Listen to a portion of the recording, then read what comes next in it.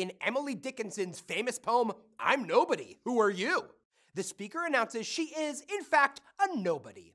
Then, having ascertained her silent addressee is another nobody, she counsels not to tell they are two nobodies so they can avoid attention.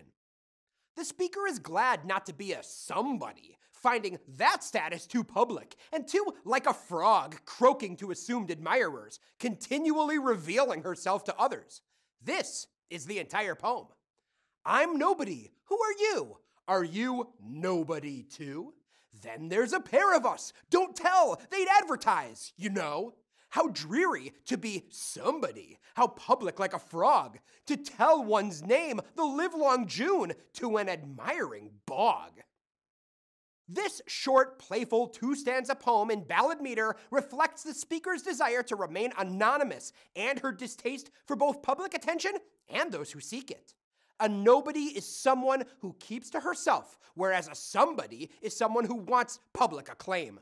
The metaphor of society as an admiring bog continues a frog simile and reflects a satiric slap at those who value noise and show above substance.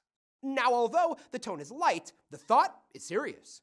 Indeed, when considering Dickinson's life, readers can readily connect the speaker and the poet who deliberately chose anonymity. Like the speaker, Dickinson wished to remain anonymous during her life, unwilling for her work to be published and thereby exposed to an audience whose understanding might have proved as shallow as the croaking frog seeking attention from an admiring bog.